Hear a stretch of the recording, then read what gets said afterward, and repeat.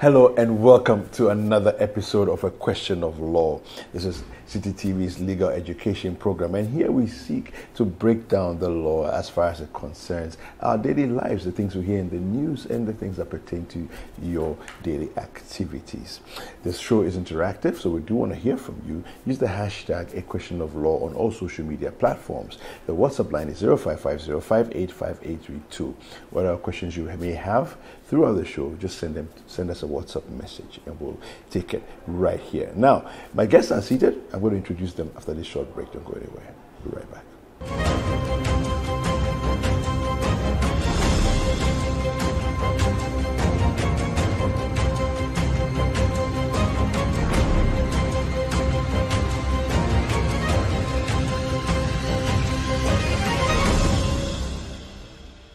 Welcome back. Now my guests are in studio already, and I have with me Salom Adonu, who is a private legal practitioner, and also Clement Kojo-Akapam, who is also a private legal practitioner, as well as a senior law lecturer at the Faculty of Law, GIMPA. Gentlemen, you're welcome. Thank you. Thank you, Kweku. It's good to have you here. Good to see you. Now, the Supreme Court has just ruled on something very interesting. And let me just delve into the story. We have it on citynewsroom.com. With something we've talked about in the past a few weeks ago. And this is a very interesting update that we have for you. So the deputy speakers can vote while presiding in Parliament. Supreme Court rules. You can go to citynewsroom.com to read that story. Now, the Supreme Court has ruled that a deputy speaker of Parliament or any other member of the legislature presiding over business of the House does not lose his or her right to vote whilst presiding. Such a speaker or member can also be counted as part of the quorum for decision making in the House under the Article 1041 of the 1992 Constitution. The court consequently struck down Order 1093 of the Standing Orders of Parliament, describing it as unconstitutional. The order provides that a deputy speaker or any other member of Parliament presiding over the business of the House shall not retain his or her original vote while presiding.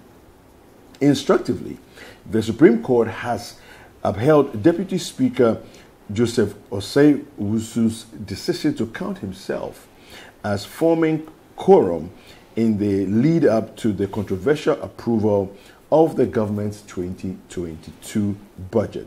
The landmark judgment was given in a case brought by a law professor, Justice Abdullahi, contesting the deputy speaker's decision to count himself as forming quorum for a vote on the budget.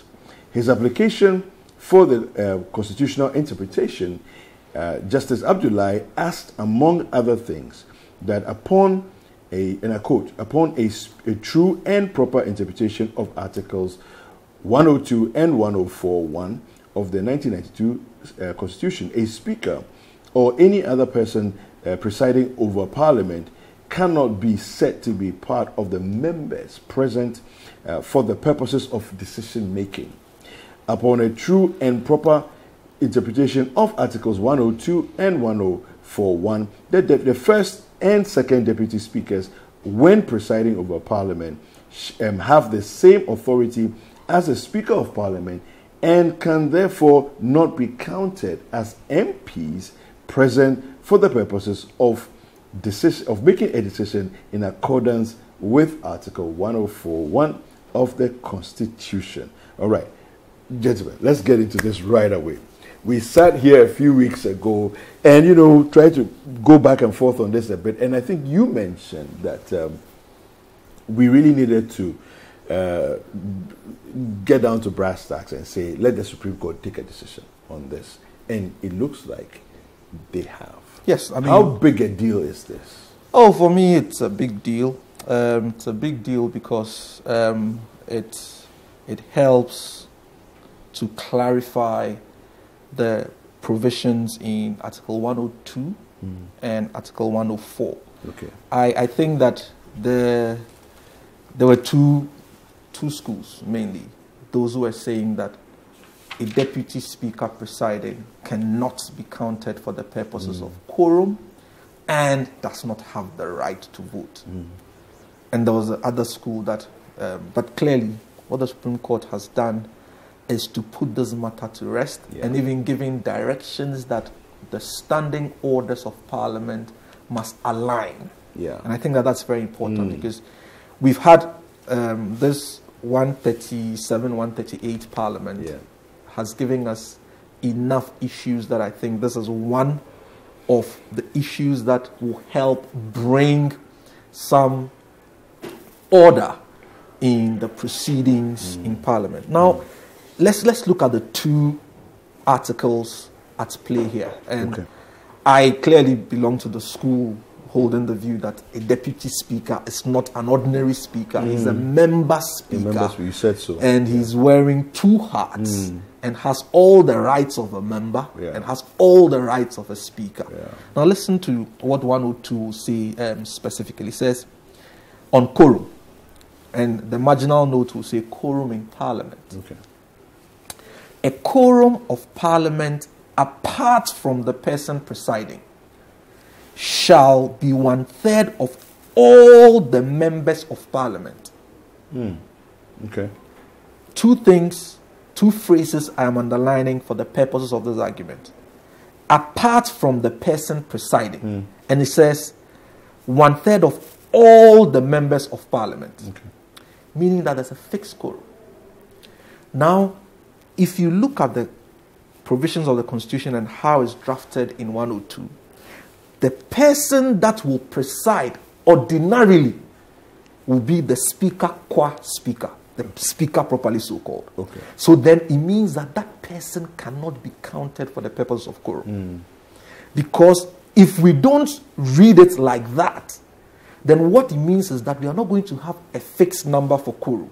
Meaning that when it comes to the part all the members of Parliament, it means that when a deputy speaker is presiding, he's no longer a member of Parliament. So now the number will reduce by 1. So your quorum of 1/3 will be on the number of members of Parliament minus 1. But that is not the intendment of the Constitution.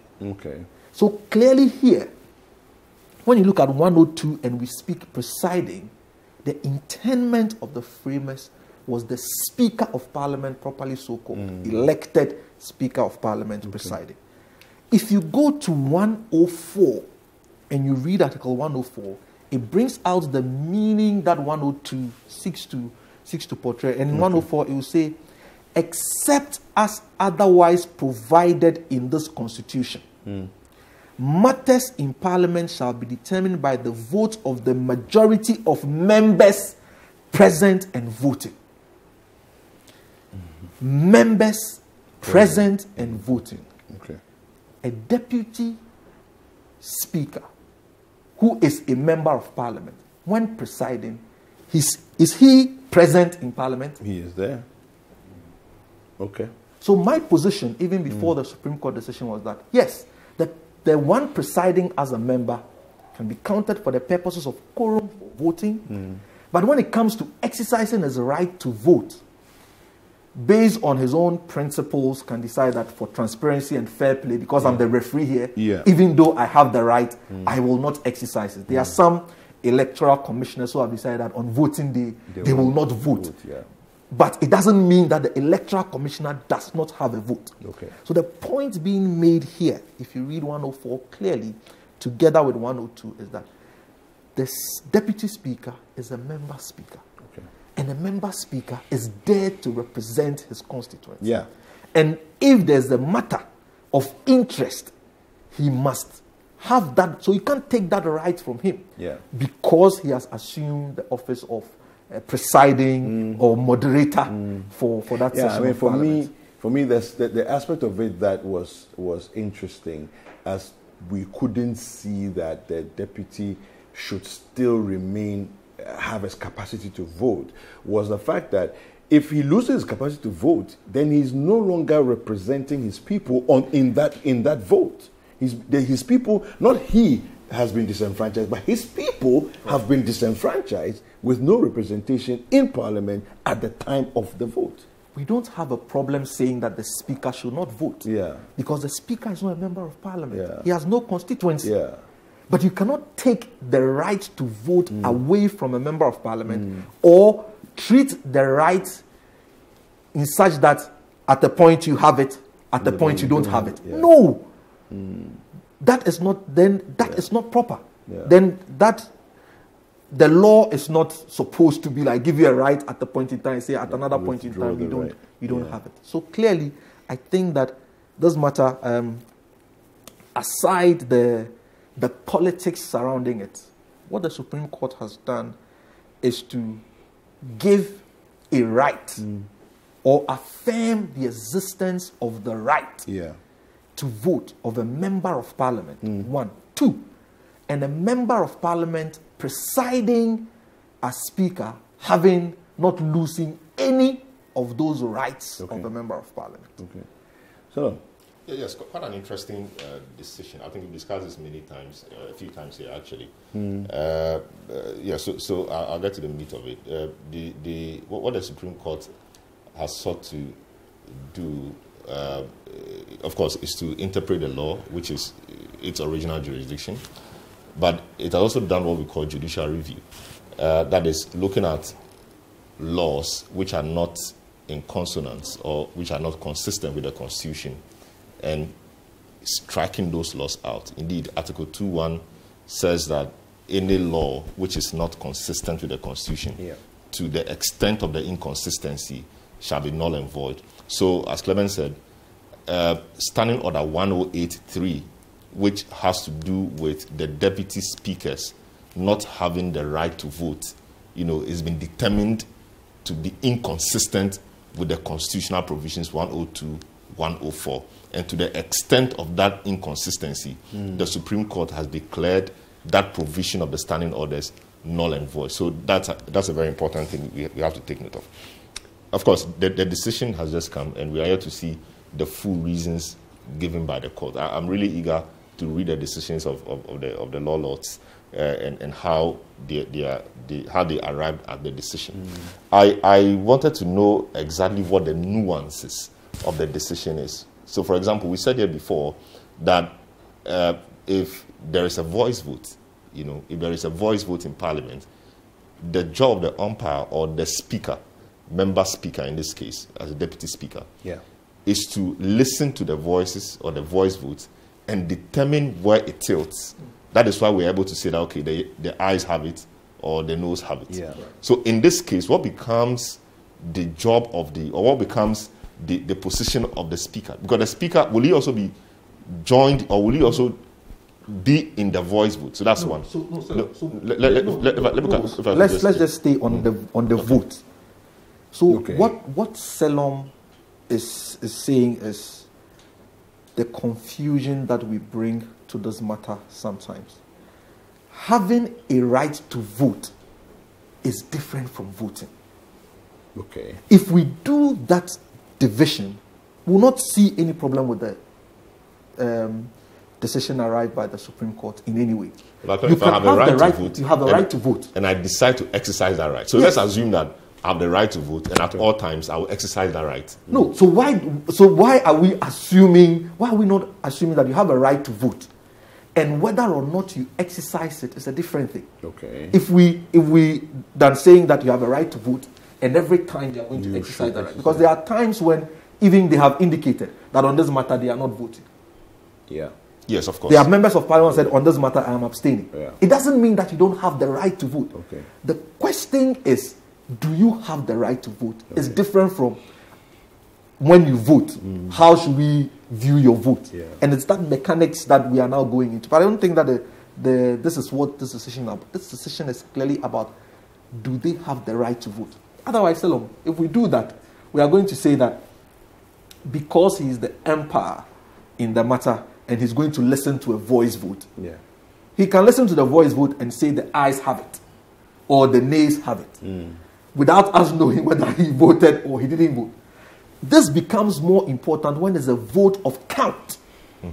When it's the vote of numbers. Yeah. That is where this becomes important. Yes, so I was getting to that. So yes, so the decision has been made. Like I said, it will be interesting to see the details or the reasons, as we call it. So yes, the decision has been made. I'm talking about the nuances. So the decision being, as Clement espoused, solid. There's no problem with that. But we've moved beyond that. And I'm saying that I'll be interested to see how the court dealt with the nuances. So the matter of the voice which I spoke about. We've seen in recent times, this particular provision being employed a lot. After the voice vote, somebody rises and says, the vote wasn't clear, so let's call for a division. So in cases where we call for division, it means there's going to be a head count. Yeah. And it is the voice vote that will have to be validated. So in this case, the speaker or the member speaker or the deputy speaker in this case wouldn't have taken part of the vote or did not take part in the voice vote. But he has a right to vote. I don't know how he would have exercised that right in the voice vote. I don't know how that would be. We wait to see how that would play out. In the case of a member calling for division, which requires that everybody moving out and being head counted whilst they walk through the door, how will he be part of that validation process? Because in the first place, he was not part of the voice vote that is being validated. Yeah. So won't it amount to something else that will bring us to another place? Because you didn't vote in the first instance. When it comes to the validation, why are you voting? Yeah. These are the nuances I wanted to see how the Supreme Court, would deal with. Maybe it was dealt with. Maybe that will come in the detailed, reasoning of the court. So that said, I think generally, the parliament we have today, the so-called hung parliament, 137, 1371 or 137, 138, is giving us a lot to chew on and deepening the constitutional jurisprudence of this country, which in my view is a good thing. The role of the judiciary is that if there's a stalemate, the judiciary breaks that. So we have seen in this case that stalemate is being broken. Yeah. And as it is on many matters which are controversial, the court will rule one way or the other.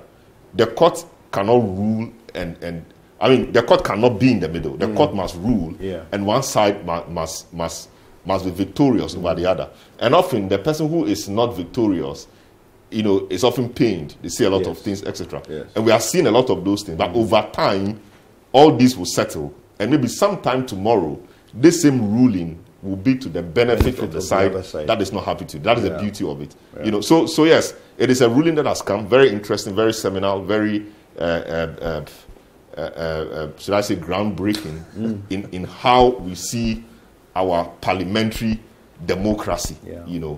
Numbers, etc. I don't actually know whether we will ever have a time where we will have this split anymore anytime soon. But it is there for posterity.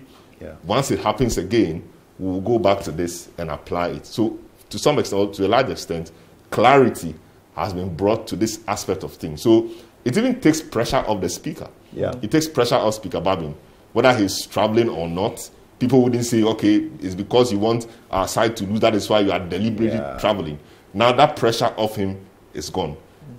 Joe Osei-Owusu or the deputy, second deputy member from Fomina can vote. And so it takes nothing away from the core membership of Parliament. Yeah. I've also heard about another practical difficulty that some have said. That, for example, if the Speaker is not in town and maybe one of the deputies too is not in town, what then happens if one is presiding, he vacates the seat, who comes to sit there? I think the Constitution has a cure for that. The Constitution says that a deputy speaker or a member shall preside. Yep. So in the case where there is just one deputy speaker available amongst the three speakers, I think Parliament amongst themselves can agree that on this day there is just one deputy speaker.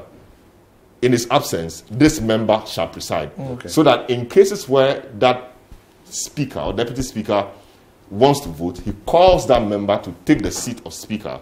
He goes to vote, he joins the rest of the people, or he goes to vote and then he comes back to his seat and the other member goes to sit down. So that is how I think the Constitution has dealt today. No doubt, very interesting decision. You may call it controversial, but in the end, I mean, I think it's more of a landmark decision. It is very groundbreaking, because we've very never landmark. been here before, where we have 137 Yes. in Parliament. It has occasioned this, back and forth. We're still talking e-levy matters. We can't vote and all of those things. Now the issue of the deputy speakers has come up. Is before. I think it's going to be very interesting still, because now everybody will probably want to be quoting the vote or the preference of the Fomena MP. Yeah, because but I think we've seen quite a bit of that in the past few weeks. I mean, wouldn't that even be more so? No, I mean, the Fomena MP is clear. He's doing business with the executive. I mean, with the ruling party. Okay. That's the MPP, and he said many times that he is MPP. If the MPP didn't want him, he was going into the election to win for the MPP. Yeah. So that he's made his mind clear, and it's MPP true blue. That what's is clear. happening in his constituency? That's exactly the point. That's something that we're beginning to see signs of things to come. Yeah. So, for example, I think in the minds of a lot of the people in leadership of the MPP wouldn't want to fill the candidate in Fomena. I don't know what the behind the scenes horse trading, etc. was before he finally joined them to do business. I don't know. But I think one of the things that will come up would be shielding him from MPP contests. Okay. Because it appears that, I mean, not always the case, but it appears that if MPP is to fill the candidate in Fomena, he may or may not lose. He may or may not win. And you don't want to put a person who has been so helpful to you in that kind of situation. And he remains an independent candidate. So for him Yeah. to move from the independent level or ticket to the MPP ticket, he has to lose his seat again. Yes. Maybe it can be orchestrated such that he will lose his seat for a few months, return to the MPP ticket and vote. But again, I'm sure he'll be constrained by a few constitutional provisions, because I'm not sure you can just, cross carpet and contest on the ticket of a party, because there are requirements. Maybe you have to serve a number of years in the party. You have to do a few other things before you can earn the right to contest on the ticket of the party. So it will be quite interesting the next few days.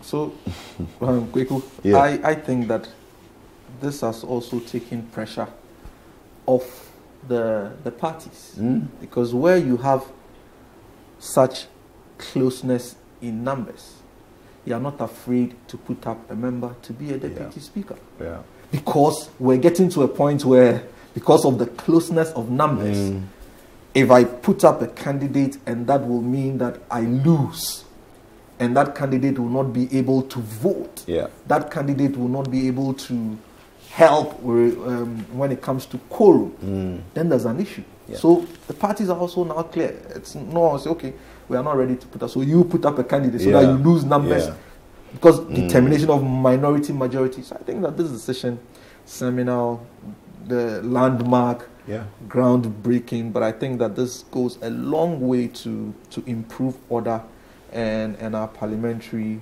democracy. We're all waiting with bated breath for the reasons, but I think that this is a decision in the right direction. Fantastic. Well, let's take a short break. A question of law will continue after this. Don't go anywhere. We'll be right back.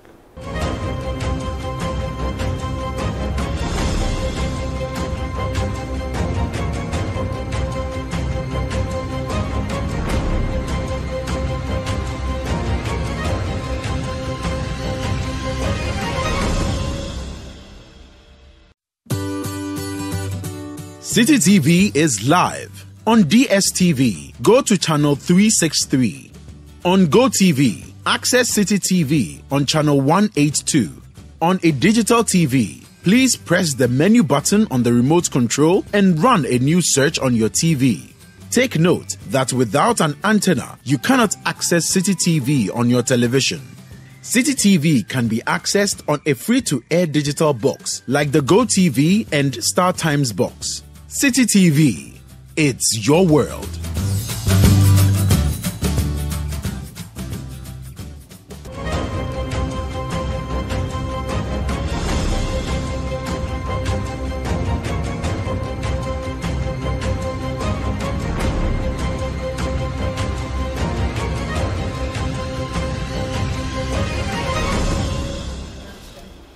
All right, welcome back. the Supreme Court has made another ruling again, which is going to impact definitely on Parliament and the happenings in Parliament. And so I have another story here, again on citynewsroom.com. I'm going to read that quickly. Supreme Court dismisses Assin North MP's application for Article 94 interpretation. All right, so the story here says, the Supreme Court has unanimously dismissed an application filed by the embattled Assin North MP James Gyakye Quayson to quash a decision of the Court of Appeal not to refer Article 94(2)(a) to the Supreme Court for interpretation. A 5-member panel also dismissed by a majority decision of 3-2 another application from Mr. Quayson for a stay of appeal proceedings at the Appellate Court and for referral of Article 94(2)(a) of the 1992 Constitution to the Supreme Court for interpretation. The panel is composed of Justices Gabriel Poimang as President, Agnes Georgie, Gertrude Tokonu, Clemens Honyuga, and Yoni Kulendi. All right, so this is how much of this is going to impact on the proceedings of Parliament. What can we learn from? Well, quite an interesting one as well. I think the Supreme Court has been busy giving back-to-back decisions. So this is the matter involving the Assin North MP. Yes. We have to be careful because the substantive matter is still in court. That hasn't been fully determined because there's an appeal pending. Yeah. So sometime last year, some gentleman in the Assin North constituency went to court over the fact that Mr. Gyakye Quayson owed allegiance to another country at the time he was filing his nominations. It turned out that Gyakye Quayson said he had renounced, and his explanation of the renunciation was that once he had filled the forms and submitted, it had left his control. And so as far as he was concerned, he was bent on, and he had the intention to renounce, and so that settled it for him. And so he went ahead, filled the EC forms, went ahead, contested the election, and then won. Now, the matter went to court. The court had to look at the matter. The court eventually ruled that indeed, at the time he filled the form, he owed allegiance to another state, in the sense that he hadn't renounced the citizenship or the allegiance he owed to the other country before doing so for Ghana. And that, flies in the face of Ghana's laws, because there are some positions you can't hold if you hold a dual citizenship, or if you owe allegiance to another country other than Ghana. So that is the crux of the matter. So as would be expected, he quickly filed an appeal challenging the decision of the High Court. And of course, an appeal does not operate as a stay of execution. You can file an appeal, but the judgment of the court below will still be effective and can be executed against you. But so what you have to do is to file what we call stay of execution. Once you file the appeal, you can file a stay of execution. What the stay of execution will do is that it will hold everybody else from, effecting the decision of the court below against you. So it keeps the status quo. That is why he's still in Parliament, because if the appeal or the stay of execution hadn't been filed, the judgment would have operated against him. So he couldn't have been in Parliament because the court had declared that election null and void, because the person who contested the election, in the view of the court, was not properly qualified. And so that election was null and void. All right, so that appeal is still pending. The stay application is such that once you file the stay, it holds everything. In the case of interlocutory injunctions, there's a school of thought, two schools of thought. One says once you file it, it stops everything. The other says no. when you file it, you can still go ahead and do what you are doing. In the case of stay, I think at least generally, it's accepted that once you file it, it holds the situation, the status quo remains. Okay. Now, the Court of Appeal will have to determine that stay application. Now, in determining that, the MP's lawyers quickly came up, or the MP quickly came up and said, the matter for determination was in respect of Article 94(2)(a).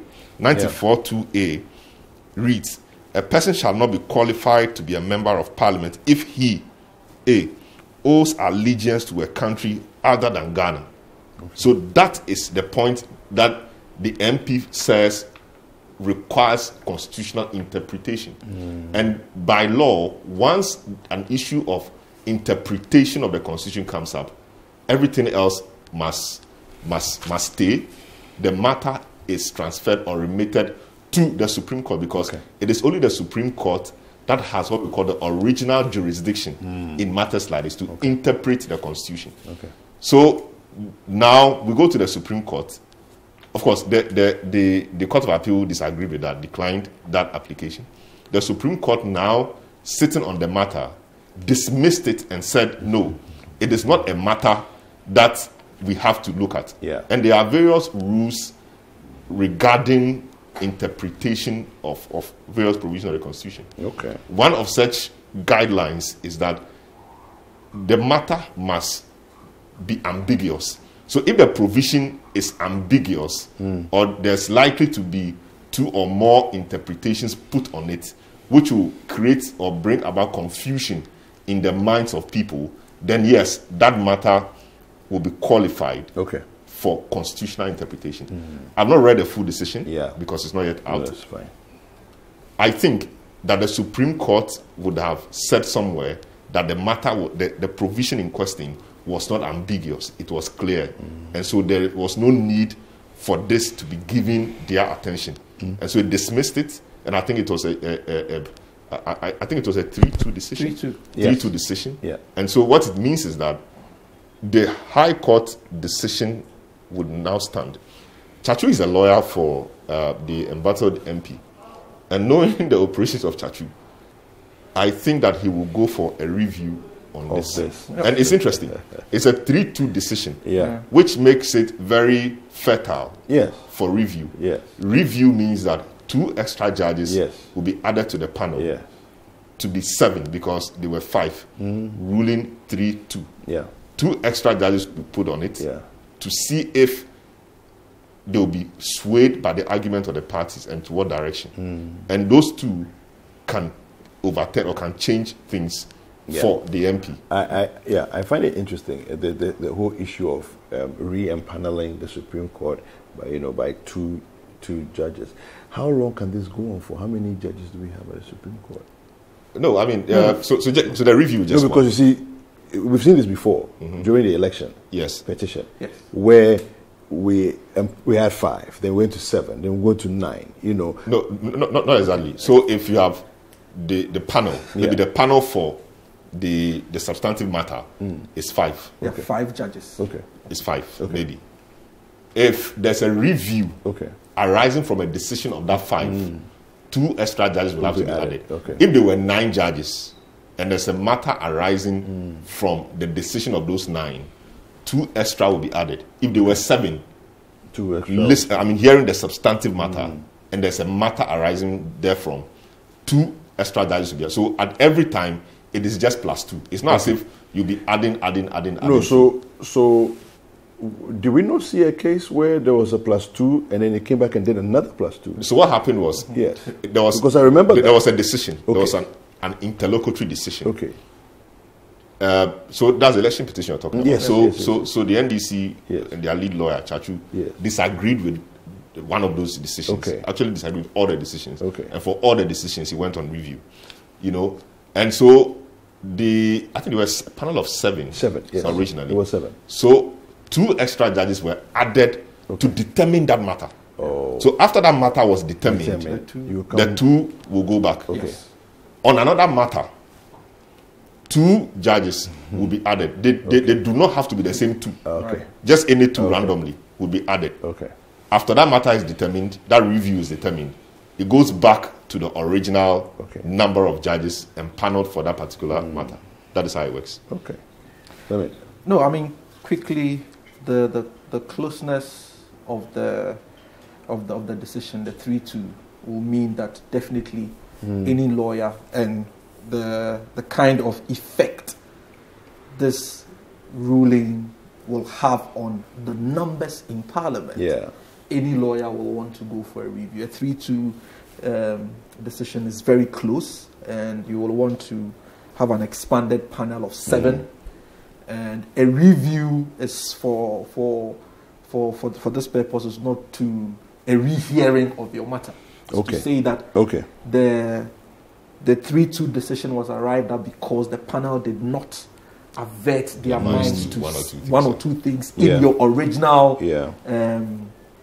application before them. So it's not a rehearing of the matter. So I think that a review will be filed in no time, and then we'll have a decision of the 7 to see where we sit. But this will obviously, however it goes, affect numbers in Parliament. This will, I mean, now with the earlier decision on what a deputy speaker can do and cannot do, their rights to vote and all that, this decision and its effect is slightly watered down also, but very key in determining numbers in Parliament. So I would think that a review will be filed anytime soon on this matter. So practically, I mean, Gyekye Quayson is an NDC MP, or I don't even know whether it's an NDC MP or was an NDC MP, but it's an NDC MP because the High Court decision. So what it will mean is that NDC's number will have to drop by 1. Right. So the 137 will become 136. The majority, originally 137, plus 1 Formina or 1 independent, 138. So it now puts it originally at 138, 136. All right. Now there are some issues. Adjo Safo, and then Honorable Com, the Ahanta, the MP from Ahanta, and the Chieftaincy and Religious Affairs Minister. We understand he is not well. Adjo Safo, we all know is not in town. So that also reduces that 138 to 136. That makes it very interesting. So if it's 136, 136, and the vote is taken, once the vote is equal, or what we call draw, once the vote is a draw, then the vote will be taken, or the motion will be taken as lost. So a draw is as good as, a loss. So that is the kind of Parliament we are playing with. So had Gyekye Quayson not suffered all these difficulties he's suffering, it would have been at present, because Adjo Safo is not around, the Minister of Chieftaincy is not around, it would have made NDC have an upper hand over the MPP. Perhaps that is why certain key decisions have been deferred for whatever reason. Of course, we know there are consultations going on, but could this also be a reason why certain key decisions, like e-levy, for example, have been deferred? I mean, these are the dynamics, and this is how things are playing out. Interesting. So that's is definitely going to impact on the business of the House, moving forward. The State of the Nation's address too. What's happening with that? And can we have it postponed, without indefinitely? No, indefinitely. Well, this is the first time we're seeing in our history that it's delayed for this much, for this long. And there's a requirement in law for it. The Constitution provides for it in Article 67. It says the President shall, so it's mandatory, at the beginning of each session. And that's the problem. It says at the beginning of each session of Parliament. So where is the beginning? Is the beginning the first month? The first quarter? When we say beginning. Because there is, and if you read the provision as a whole in 67, because it says at the beginning of each session of Parliament and before a dissolution of Parliament. meaning there is a time that there's a sense of time within which you should do it, not too close to the dissolution, because you must do one before the dissolution. Okay. So there must be one at the beginning. But at the beginning, what time? Okay. First month, first quarter.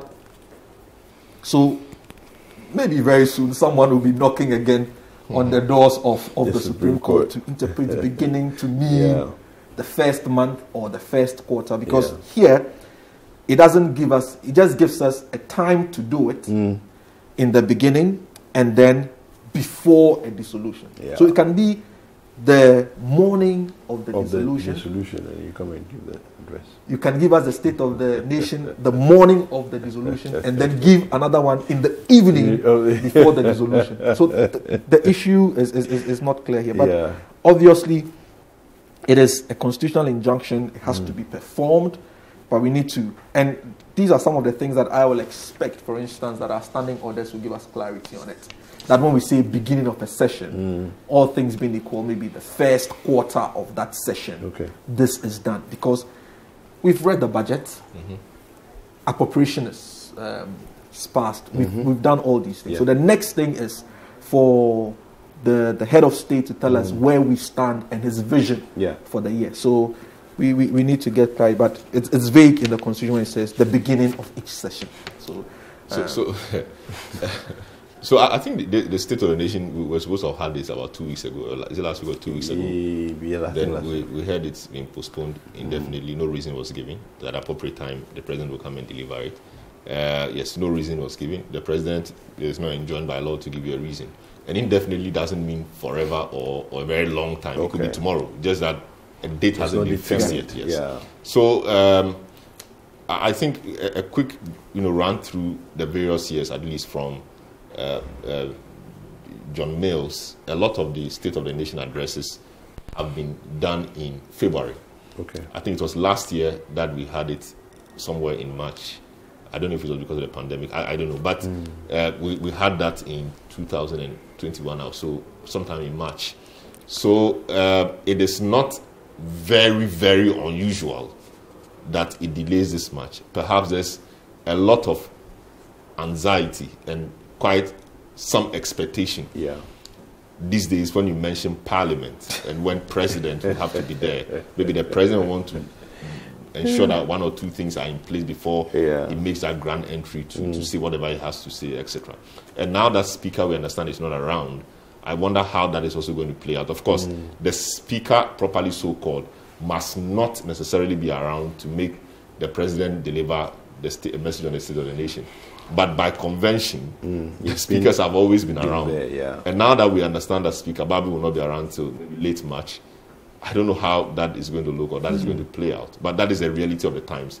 So I should think that in the next few days or few weeks, not weeks, in the next few days, we should have a message from the presidency telling us that on this day, or a message from the Business Committee of Parliament, telling us that on this day the president will come deliver the State of the Nation address. I mean, it is a constitutional imperative. It is something he has to do. He shall, at the beginning of every session or each session, deliver a message on the state of the nation. The second part is about dissolution of Parliament. But the session has begun. We are about 2 months or so into the session. What is the meaning or definition for beginning? Like Clement was saying. Exactly. What is the beginning? I was about to ask that. But I also beginning is an English word. I also assume that it must be reasonable. But then it's in Parliament. So maybe reasonable. So beginning will be a reasonable time. A reasonable time could mean any time perhaps between January. At least the first quarter. The first quarter mustn't pass. I think it's too ambiguous. We do need the first quarter mustn't pass. Clarity. But of course, it will also be difficult to say that on this day or by this day do it. Or maybe by the first quarter. In the Constitution, we had a specific day on which the budget should be read. Oh, okay. But this year we couldn't meet that requirement. So even where we have dates, fixed dates, we are unable to. So I think that this we need to have some rules on when we say State of the Nation. Is it the first 100 days? There should be something within this time frame. So instead of even fixing a date, you say within and then you give yourself a period. Yes, so within the first quarter. Yeah. That is clear. Or within the first 100 days. Yeah. Yes. From the I think that beginning of the makes a lot of session. sense. Then you can, And it will be interesting to know what is actually holding this back. Because the president has been around doing quite a few things. He's in Dubai now, in the expo. Yeah. He was around doing a few other things. It will be interesting because this is so crucial. We need to know what your plans are for the year, even though a lot of that is being captured in the budget. But we need to know what your view is in respect of the year for us. Foreign relations, security, etc. all right. But let's see how it goes. Okay, fantastic. Well, we're going to take a short break and we'll come back with the docket. We're going away.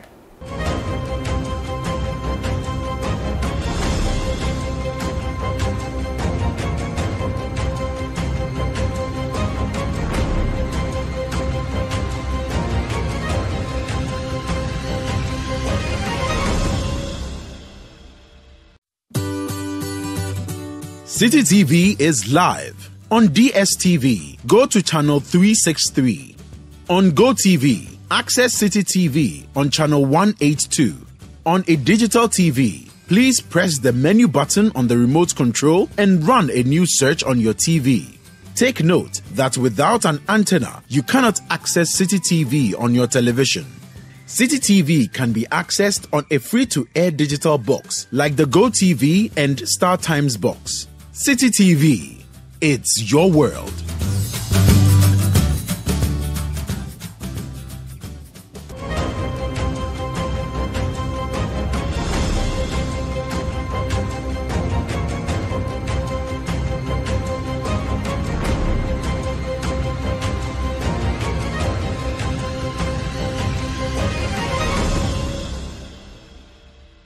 All right, welcome back, and it's time for the docket. Now, today on the docket, very interesting. The docket is the segment where we take your issues, your challenges, your stories, which you can send to us on the number 0550585832. We take those issues and then try and seek some legal education on this. And today's docket says, my father bought 2 plots of land for myself and my siblings.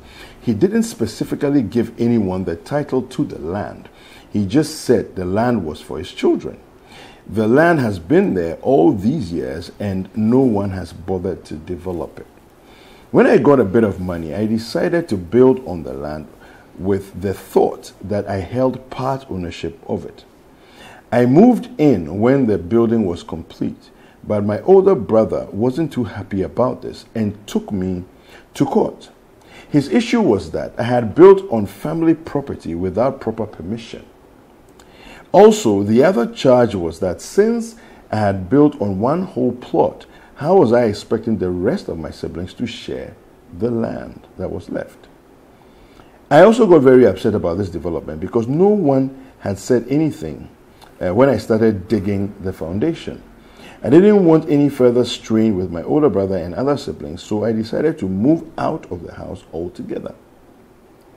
Some weeks after that, I heard my older brother, who took the matter to court, had moved to occupy the house I built with my money. I'm in a bit of a shock at this sudden development, and processing it has been giving me sleepless nights. Mind you, my father has refused to discuss this matter and left us to our own fate. Can I countersue him for this action? How can the law help me? Gentlemen. Very interesting. Family land, family property. I think that I will touch on 2 types of holdings. Okay. When it comes to jointly owning, particularly land. They are either what we call joint tenants, meaning that you own it jointly and that when one person dies, the ownership passes to the other until the last surviving person. Yeah. And then we have what we call tenants in common.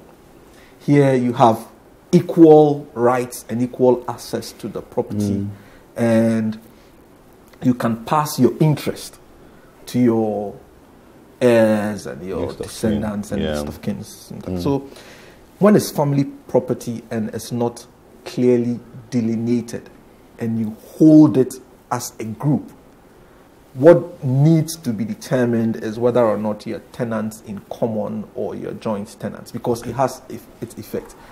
In cases where people are joint tenants, what comes out is that there's a belief that people will try and do things to others to die so that they become the sole owners. But tenants in common, on the other hand, means that you have equal share. Okay. It is undivided, but you have equal share. In this our problem, it's only 2 plots. Yeah. So it means that if you are 4, technically it has to be two, or you all come together and decide to put up a structure where you will either occupy it yourselves or give it out, and then the proceeds thereof will then be split equally. Yes. Or can we sell it and share it? That's what my God brothers and sisters. they will instead of, but you need to take a decision because it is not in your sole name. You don't have sole rights over the property. You share the interest and with others. Now that the brother has gone in to occupy it, it's his building, but it's not. It is on joint land. Yeah. So he has rights to the building, but does not have rights to the land. The issues in there that we can look at is his elder brother supposed to pay rent, and doesn't the same scenario present itself that you, elder brother, you've moved into the house? What happens to the rest of us? Yeah. So I think that the solution here in this matter, land not enough to be shared among them. I think that the best approach is to decide to put up a structure, or decide to rent that structure and then share the proceeds amongst them. That's my view on this. But these, maybe in future we'll look into detail these issues of joint tenancy, tenancy in common, and see the effects thereof. Very interesting scenario. The father himself in the center of it all is quiet. When I heard it at first, I thought the father had passed. Yes, that's what I also thought. So I started looking at other things, So we're not sure if it was a gift properly so called, because he said the person said the father bought the land and said it was for his children without more. So I'm not even sure if it was a gift, what we call gift inter vivos, because it's not been gifted. Okay. Gifting somebody something in law requires certain things to be done. That hasn't been done. So the property still remains in the name of the father. So it's the father's property. Okay. But they said it's for the kids. And once it's for the kids, it assumes the form of family property. So I'd be interested to know what exactly his brother went to court for, because it is not in doubt that it is family property, And in family property, anything you do on the property is family property. At most or at best, you can only have a life interest in the property. You cannot bequeath family property to your descendants, to your children, etc. So it's interesting to know what reliefs the brother went to court to seek. Well, I mean, it does say here, though, that his issue was that I had built on family property without proper permission, number one. And number two, that I had taken one whole plot that was meant for a number of siblings. So he was, what was he asking the court to do then? Okay. What was he asking the court to do? Okay. The court to give an order to pull down the building? What does he want the court to do? So that's a relief. So it would be interesting to know what they wanted. Okay. And it appears the matter is still pending because she's asking if you could counter sue him. Yes. So you have moved out of the house and he has now gone into the house. Yeah. I think there a house that he did not build. Yes, and I think, not own. Yes, I think there could be a way of restraining him from occupying the house. Okay. There could be a way also, if they could agree, that maybe she will have life interest because that's a property. After she dies, the whole building becomes the property of the family and things like that. Like Clement says, they can agree to sell it or rent it, but because she built it, I mean, her share of the proceeds should be more because she had invested some money. It's interesting, the father is not talking. I think he must make a determination. Yeah, but the quick point is that if you use your personal funds that's your own, to improve family property, it's your private funeral. Yes. Okay. Oh, You wow. have to- it's a private funeral. Oh, wow. It's family property, and you're using your personal funds to improve it. So, mostly when you walk around neighborhoods and you see buildings lying in disuse, but it's family property, and no one is interested in taking getting in there because of issues. Once issues you like do that. it and it's now tenantable, you see people coming up, Okay. with a lot of Interesting. issues. Yeah. All right. Well, thank you very much. Let's take a look at our legal trivia for today. Legal trivia. Do you know that whoever unlawfully exposes a child to danger or abandons a child under 12 years or exposes any physically or mentally handicapped child to danger or abandons a physically or mentally handicapped child in such a manner as to cause any harm to the child shall be guilty of a misdemeanor? This can be found in Section 71(1) of the Criminal and Other Offences Act, Act 29. That will be all for our legal trivia today.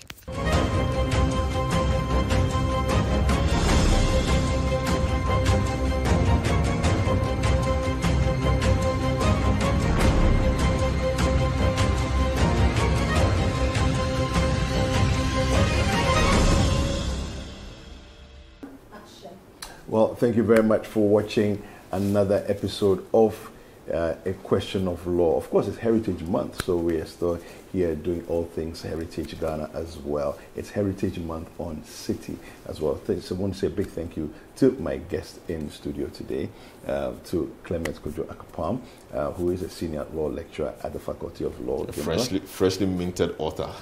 Well, yes, and that too, a freshly minted author, and as well as Selim Adonu, who is a private legal practitioner. Keep watching City TV. A lot more interesting programming coming up.